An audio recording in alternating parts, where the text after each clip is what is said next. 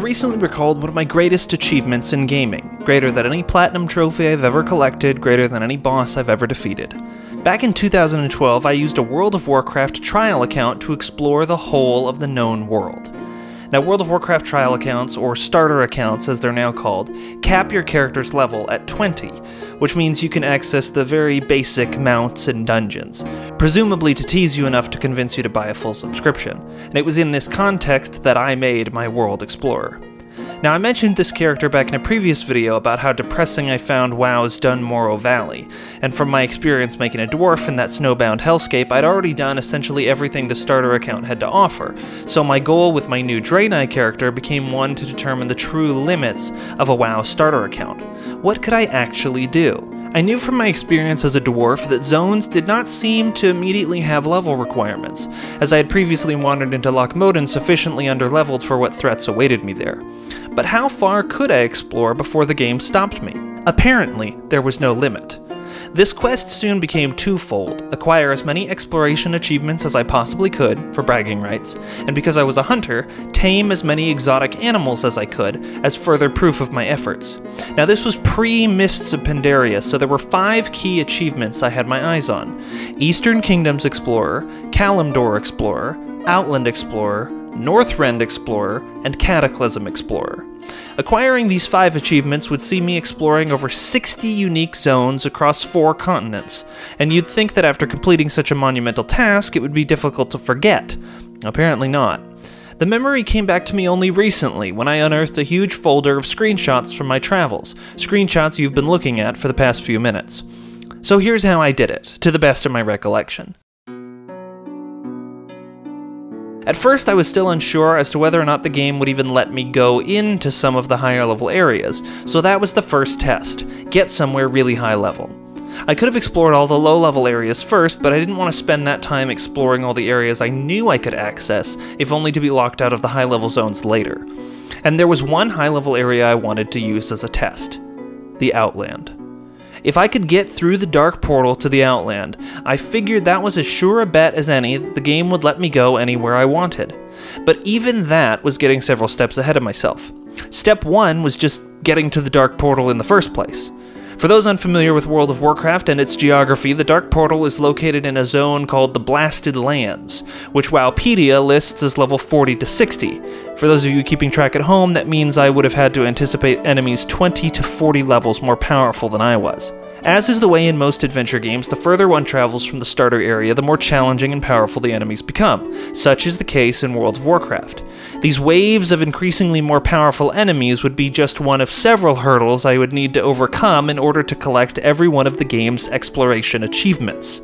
So, knowing that traditional routes between WoW's myriad zones would likely result in instant death should I stumble across the path of some powerful enemy or another, I had to get creative with my landscape traversal. This became a long struggle of trial and error until I found routes, however roundabout, that avoided as many high-level enemies as possible.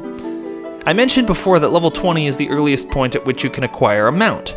Now, mount speed in World of Warcraft is tied to your character's level, so while you can access a mount at level 20, they are the slowest mounts.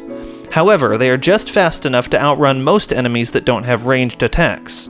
But even with this extra speed, most of the regular paths into the Blasted Lands were too bottlenecky to be worth traversing on foot. Here's the alternate route I came up with. From Booty Bay and Stranglethorn Vale, I could cross the Cape and swim along the eastern coast from Cape Stranglethorn to the Blasted Lands, making landfall in the town of Surwich, southwest of the Tainted Pass. From there, it was pretty simple traversal to the south side of the crater that houses the Dark Portal. The reasoning behind this path was twofold. One, there were no enemies to speak of in the waters between Stranglethorn and the Blasted Lands, unlike if I had traversed the intended roadways between the areas. And two, there was a Griffin Master in Surwich, which meant that after my first visit to the town, I would no longer need to worry about swimming from Stranglethorn. In the future, I could just fly there. So slowly but surely, I made my way up the coast to Surwich, and eventually to the southern side of the Dark Portal.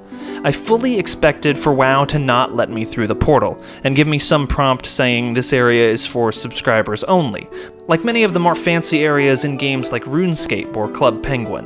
But to my everlasting joy, entering the portal sent me to a loading screen, which eventually vanished to reveal Hellfire Peninsula. I'd made it.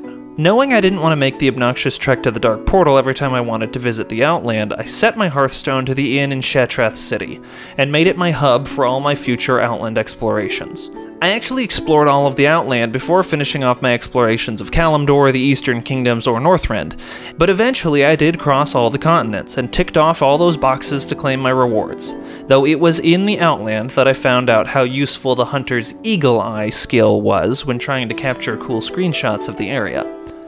I also collected a handful of new companions while on my expedition through the Outland, as further proof that I'd actually been to each of these places. One dealer, Rashad, sold me a blue dragonhawk, hatchling, brown rabbit, crimson snake, Senegal, and Siamese cat. The snake is actually also available from a vendor in Orgrimmar, but obviously that was out of the question since I was an Alliance character. After completing my exploration of the Outland, I returned back to the continents of terrestrial Azeroth and discovered new hurdles in my quest for world exploration. Secondary to the issue of increasingly higher level enemies was the issue of flight. Some of the higher level zones had areas that were only accessible by winged mount, which require a minimum level of 60 to use. In case you've forgotten, that's 40 levels beyond the starter account cap. But I found a somewhat inelegant solution. While I wasn't able to summon winged mounts in my corporeal form, ghosts sometimes have access to similarly ghosty flying mounts in case your character died somewhere unable to be accessed on foot. This allowed for some creative resurrections wherein I could die in one area of the world, ghost fly up to an unexplored area, and if that space had a spirit healer, resurrect in the unexplored area, ticking off another box toward that area's exploratory achievement. This was particularly useful in some of the, at that time, new Cataclysm areas like Uldum and the Twilight Highlands. And during my travels through Kalimdor and the Eastern Kingdoms, I picked up a few extra companions, some purchased from vendors and others collected out in the wild, like my Darting, Ravasaur, and Razormaw hatchlings, and a Dark Whelpling that was often by my side during my expeditions. But there were still some low-level areas that I knew would be troublesome to explore because they were deep in Horde-controlled territory. I don't fully recall how I got into these areas, though I know places like Thunderbluff and Undercity were easy to quote-unquote explore because their vertical borders were such that I could explore below and above the capitals, respectively, and get their associated boxes checked. And now because I was a hunter, I was actually able to tame a couple of unique beasts from these Horde areas too, like Humar the Pride Lord in the Northern Barrens, Ishiaki in the Barrens proper, Bane in the Tirisful Glades, and an armored boar from the Tauren starter area in Mulgore. I also bought an Ancana chicken when I passed through Thousand Needles and a Senegal when I was in Booty Bay, and without much else by way of unique traversal, I explored all of Kalimdor and the Eastern Kingdoms. And now we come to the final continent, or the final continent at that time. Now I searched and searched through my external drives for screenshots from my explorations of Northrend, but I could not find any. But you best believe I was there and explored the whole thing. And I think that by the end of this trip I'd also gotten the Pest Control achievement, as well as Cataclysm's Stood in the Fire. And that is more or less the story of how I explored the whole of World of Warcraft, or the whole as it was, as a level 20 Draenei. Regrettably, I don't remember the email associated with the trial account, so I can't look up the character or log back in to get further proof of my efforts.